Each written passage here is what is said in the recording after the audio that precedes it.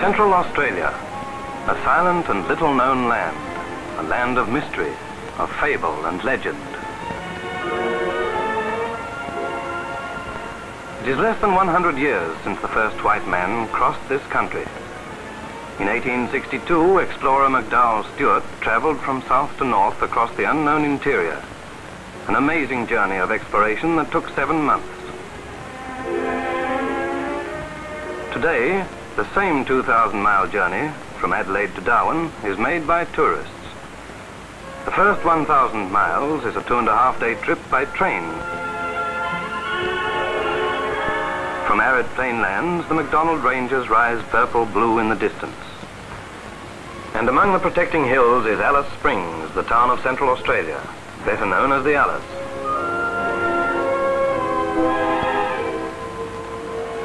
Alice Springs is the end of the railway line, and from here the journey is continued by bus.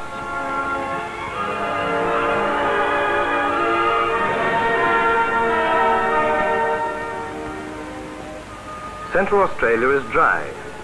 It may rain once or twice in a year, sometimes not at all. Its rivers are dry sand beds, or at most a string of rock pools. But their course in past centuries can be traced through the ranges at such places as Simpson's Gap and Stanley Chasm.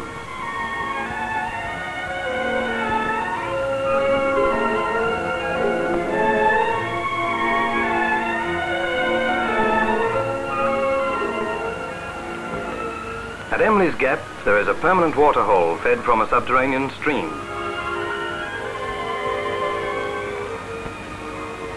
Where hotels are not available, camps are set up along the road for the tourists.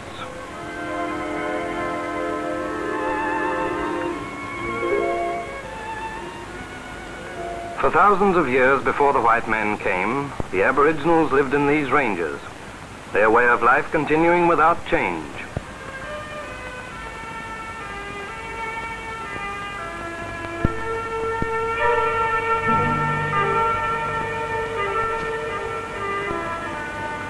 The stories and legends of their ancient culture are still recorded in primitive rock paintings and carvings. But under the influence of modern teachers, some Aboriginal artists are now painting in watercolors the beauty and grandeur of their native land.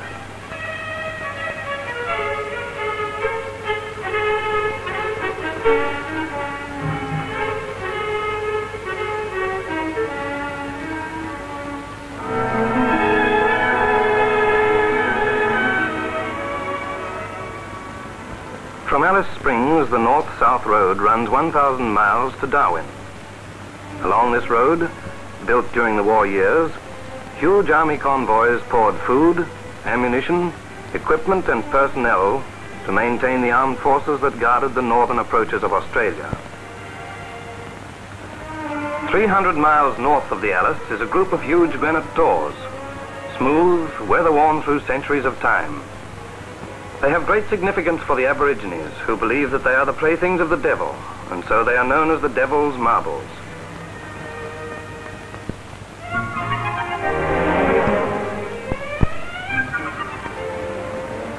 Gold has been mined in the territory for many years. In 1933, a rich strike started a rush in which men died of thirst and starvation along Tragedy Track, a 200-mile waterless stretch across the desert.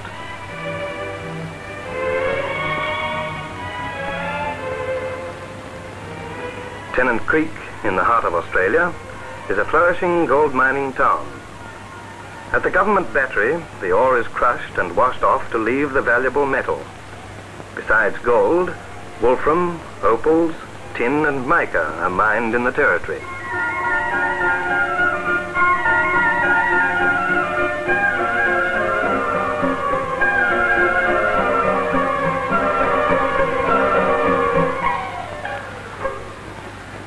Camel trains, usually conducted by Aborigines, are still used as a source of supply to isolated miners and settlers of the dry inland.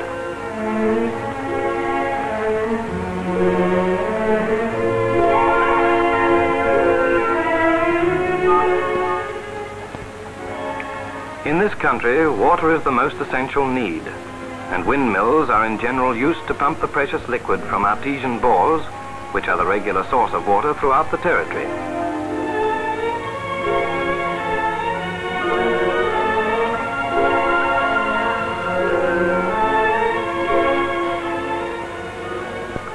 The sinking of new bores goes on in the continuous search for water. With water, the desert soil is capable of rich growth. On the site of an old army staging camp, watermelons grow wild. Some 600 miles north of the Alice, the tourists enter the rain country. In place of the barren land of the center, there is grass and trees. Wildlife is plentiful. Brush turkey, kangaroos, buffaloes, and other creatures roam the grasslands.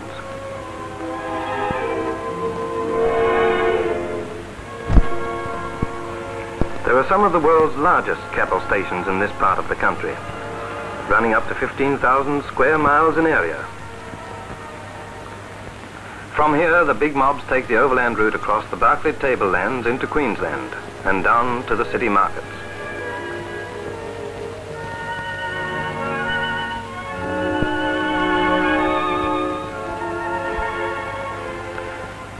One of the famous northern cattle runs is Elsey Station, once home of pioneer Aeneas Gunn.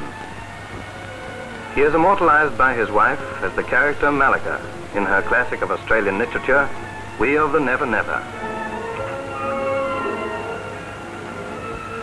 He is buried close by the old homestead, and beside him lies Henry Peckham, the mailman, known in the book as the Fizzer. Giant ant hills are a common sight in the territory, and the biggest are seen here in the north.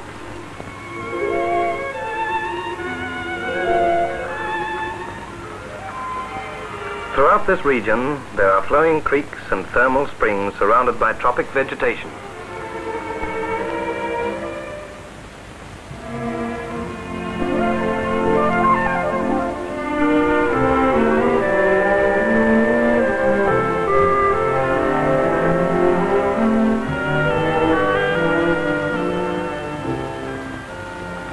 With irrigation, this fertile land gives rich crops of fruit and vegetables.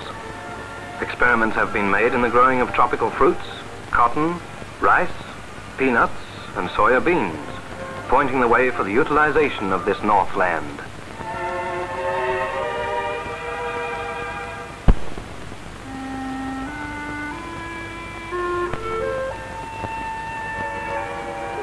Development of this area depends mainly on the conservation of water, and first step in this direction is Manton Dam.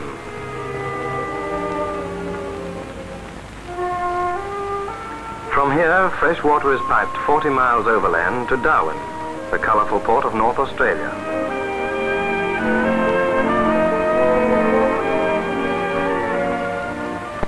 Old Darwin, which was the centre of Australia's northern defences, was almost destroyed by continuous Japanese bombings.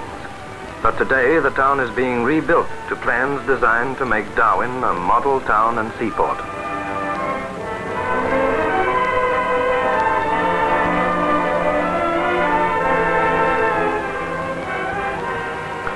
This rebuilding is a vital part of Australia's plans to develop the Northern Territory and to extend communications and commerce with the nations which lie to the north.